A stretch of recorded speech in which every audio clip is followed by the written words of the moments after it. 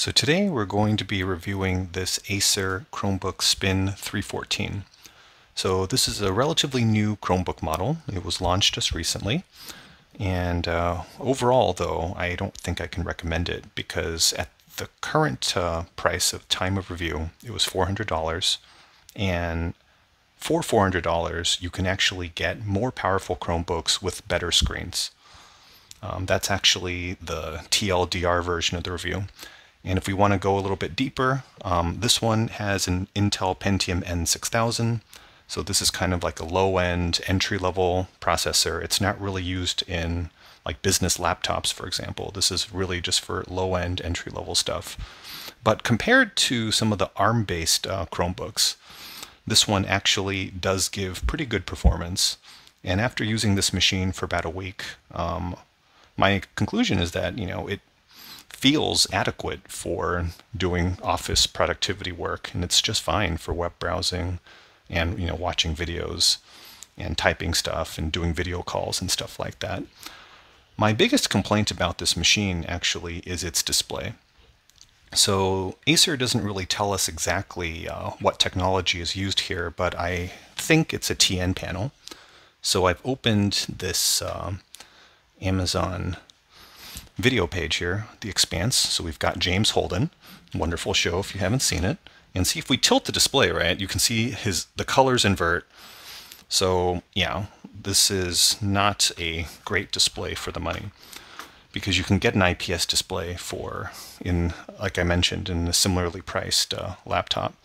And in my opinion, this is kind of a fatal flaw of this machine, because for me at least, and perhaps it's just because I'm getting older, when I use a laptop, the things that I care the most about, number one is the display, because that's what I'm looking at.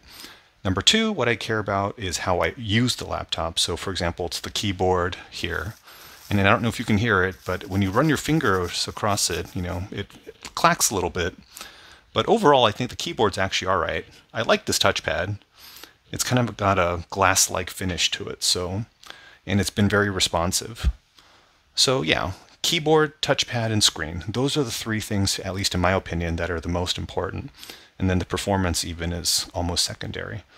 But for this machine, performance, I think, is actually adequate for what we're going to use it for. So the Acer Chromebook Spin is a convertible laptop. So if we put it on its side here, what that means is we can actually lay the screen flat, and we can also fold the screen back over. And we call this like a tablet mode. And in tablet mode, the keyboard doesn't work, and we can just use it like a normal tablet. All right, so let's just put it back into laptop mode here. So because it is a convertible laptop, they actually put a lot of the buttons on the side of the machine. So we've got the power button on this side and the volume controls on the other side. So in terms of ports, I think this machine is pretty generous. We have a full function USB Type-C port, meaning you can do power, video, and data at the same time. It doesn't do Thunderbolt though, so keep that in mind. And we have a USB 3 Type A port, a combo headphone microphone, and a micro SD slot. So because this uses eMMC, we're actually not able to fully even utilize the USB 3 5 gigabit per second data rates. I did a test file transfer 10 gigabytes into the machine using an SSD, and I was only getting around 200 megabytes per second. And on the other side here, we've got the lock port, a full-size HDMI, which isn't necessarily super common on Chromebooks, and another USB Type A port. So all in all, it's not a bad machine. There's not a lot of flex to it. It's all made of plastic. But I just feel that, the value is just not there, because you're able to find other machines that have 1080p displays, full laptop chips for the same money. And maybe those machines came out last year. Oh, and also, last thing, because it's a Chromebook, right, they do have expiration dates. This machine is relatively new, and this one is supported until June 2030. So Google did extend their support policy. Previously, it was only 5 years, which was kind of short. And on these new machines, you have 8 years of support, which isn't bad.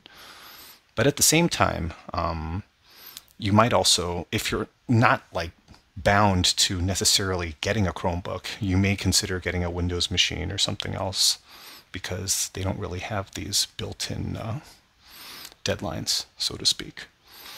All right, so that's the end of the review. Hope you found it to be useful.